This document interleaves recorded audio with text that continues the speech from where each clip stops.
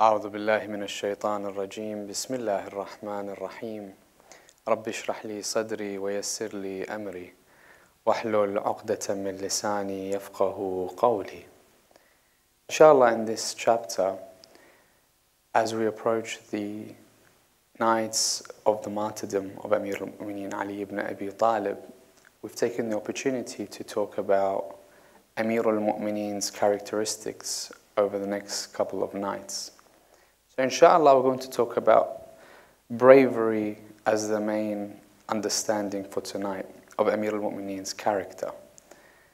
And as we know, Amir al-Mu'mineen Ali ibn Abi Talib has an ocean of characters to explore and learn from. One of the most important and the ones that stand out, especially to the lovers of the bravery of Amir al-Mu'mineen, is what took place on the battlefields. And as we know, there are many stories that we refer to when we talk about Amir al-Mu'mineen's bravery. So in a glimpse, very briefly, we're going to look at a few of his heroics in different battles throughout history with Rasulullah sallallahu alayhi wa alihi wasallam. The first of which is the first battle of Islam, known as the Battle of Badr, in which Rasulullah, at an aspect of having such a small number of followers, were being attacked, and Rasulullah sallallahu alayhi wa sallam would take with him, as we know, the 313 that we remember. That same 313 is the number that will be reoccurring with Imam Sahib al-Asri wal-Zaman in his appointments of those that will be his flag bearers, inshallah. But these 313 are all of a sudden fighting just under 1,000 of the people that came to destroy the religion of Islam. And as Amir al-Mu'mineen shone there, as he was shining in every other battle afterwards, where you find that from the kuffar, the people that came to attack Islam, 70 were killed in that battle in traditions, over half of which were killed by the sword of Amir al-Mu'mineen Ali ibn Abi Talib. And as we know from traditions, Amir al-Mu'mineen was a youth, around 20 years of age at the time. So you'll find that this name of Amir al-Mu'mineen Ali ibn Abi Talib was mentioned throughout the Arabian Peninsula to be one to be feared. And we find within history, when we look at warfare and Islam defending itself against anyone that tried to attack from outside, you'll find there was an understanding within the warfare that no one should run away from a battle. And you'll find there was one exception, and that rule was only if you were facing Amir al-Mu'mineen Ali ibn Abi Talib. As every time you are fighting someone, it's looked down upon if you are to run away from a battle, run away from a one-on-one. But if that person that you're fighting against was Amir al-Mu'mineen Ali ibn Abi Talib, people would not look down upon you because they know that you are facing certain death. As we know, Amir al-Mu'mineen Ali ibn Abi Talib, in traditions, if he was to strike you vertically, he would split you vertically. If he was to strike you horizontally, he would split you horizontally.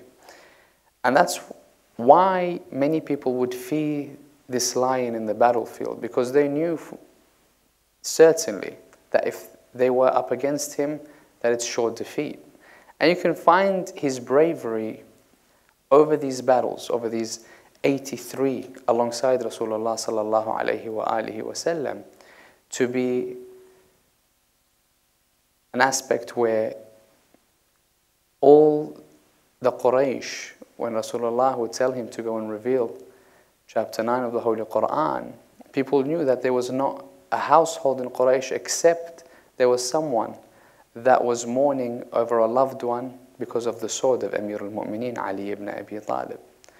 We also understand that in the start of Islam, Rasulullah saw out many difficulties, but at the conclusion, he has a very beautiful statement stating that if it was not for the wealth of Khadija and the sword of Amir al-Mu'mineen, Islam would not be that which it is today. Showing you that wealth from Khadija and the bravery from Amir al-Mu'mineen were very pivotal to Islam being established in the early years. When you look at the Battle of Uhud, just to give you an example of the people that were around Rasulullah sallallahu alayhi wa alihi wasallam, as we know, with the incident that occurred within Uhud, when the Muslims were winning and advancing, and they left Rasulullah on the mountain without permission, running towards the battlefield to collect the spoils of war. Rasulullah was left by himself on the mountain, in which the battalion from the enemies would surround Rasulullah, and they would begin to attack Rasulullah. You'll find that there was a woman that was defending Rasulullah, and a man by the name of Amir al-Mu'mineen Ali ibn Abi Talib. He defended Rasulullah in such a manner that the traditions say that Rasulullah, because of a strike, he lost 4 of his teeth. And that Amir al-Mu'mineen, in this battle, defending Rasulullah on that mountain, from an approximation of 50 horsemen, you'll find that Amir al-Mu'mineen broke his sword in that battle. And that's why we have the tradition stating that Jibreel brings down Dhul Fuqar to Rasulullah, and Rasulullah gives it towards Amir al-Mu'mineen. And that's when people would hear that cry in the sky stating, there is no youth except Ali, and there is no sword except Dhul Fuqar. La fata illa Ali, wa la sayfun illa Dhul Fuqar. Amir al-Mu'mineen, after defending Rasulullah on that mountain, the traditions state that when he returned home, Fatima al-Zahra would treat over 60 wounds on the body of Amir al-Mu'mineen.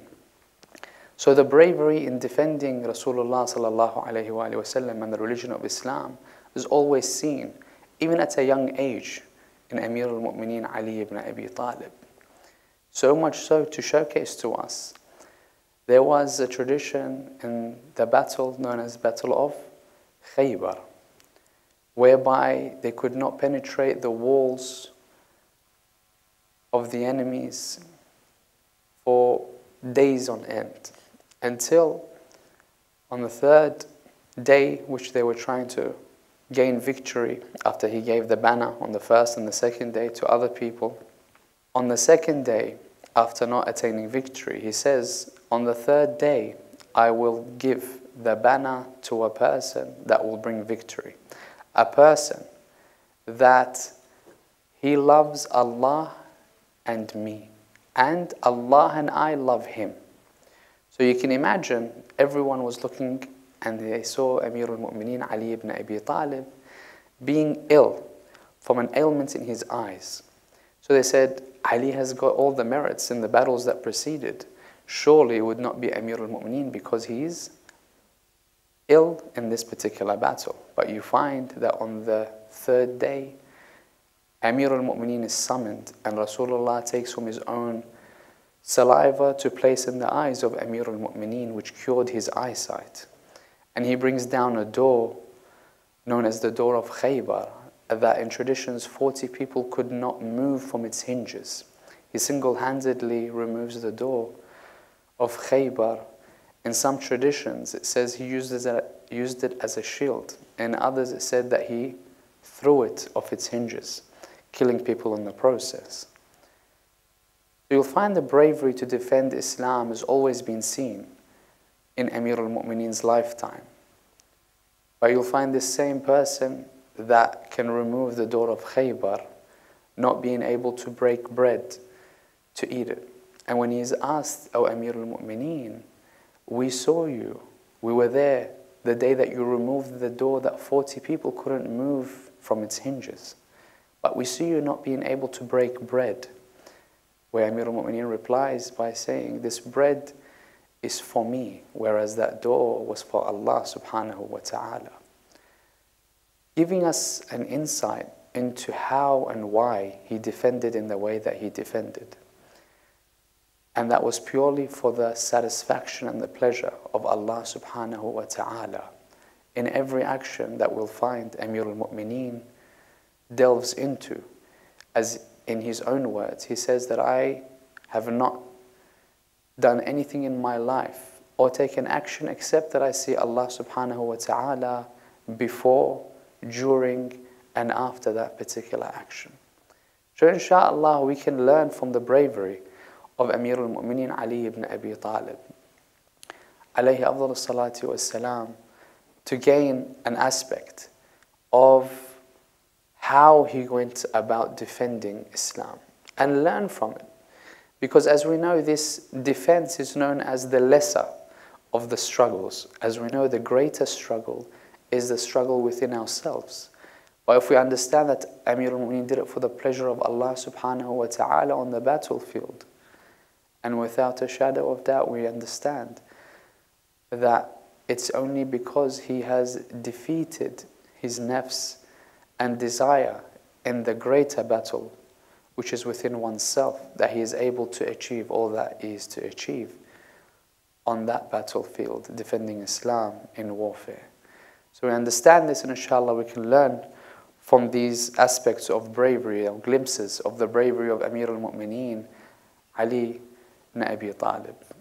Wassalamu alaikum wa rahmatullahi wa barakatuh.